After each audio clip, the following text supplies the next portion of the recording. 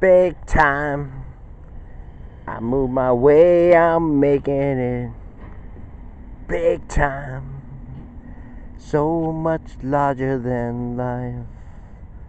I'm gonna watch it grow. Look at this, man. It's like, wow.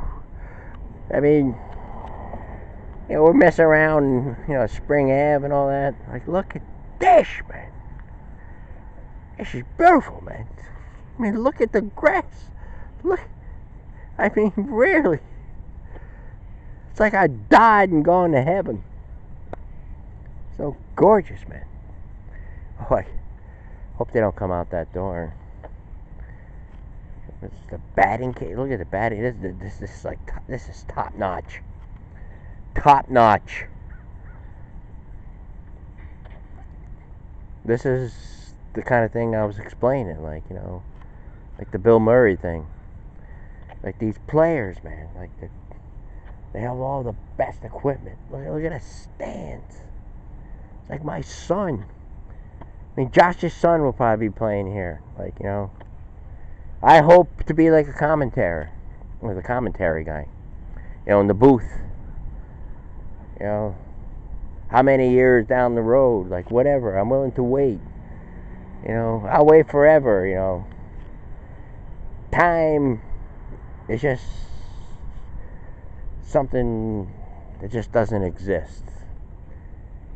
And you feel the sun. Yes. You want to try it, man? Bottom of the sixth here. Yankees and the Red Sox. For some reason, Josh's son is on the Boston Red Sox. You had something to do with that, right?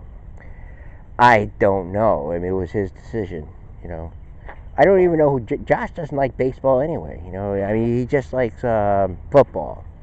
Likes the Buffalo Bills, so there's a good chance, his son might like the Red Sox, Twinkles, I mean... We don't know. The Padres. You want it to be the Padres? No, I'm not saying it should be the Padres. I'm just saying, I mean, how... All right, okay, the Mets. Well, Josh's son's going to be on the Mets. Okay, the Mets. Step up and meet the Mets.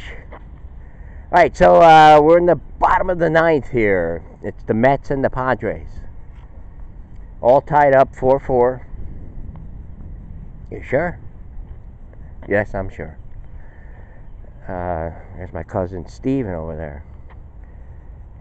Wow, that's the guy when you met him at OTB, man, in the 90s and everything. And then you got a bookie for Twiggles. Yes.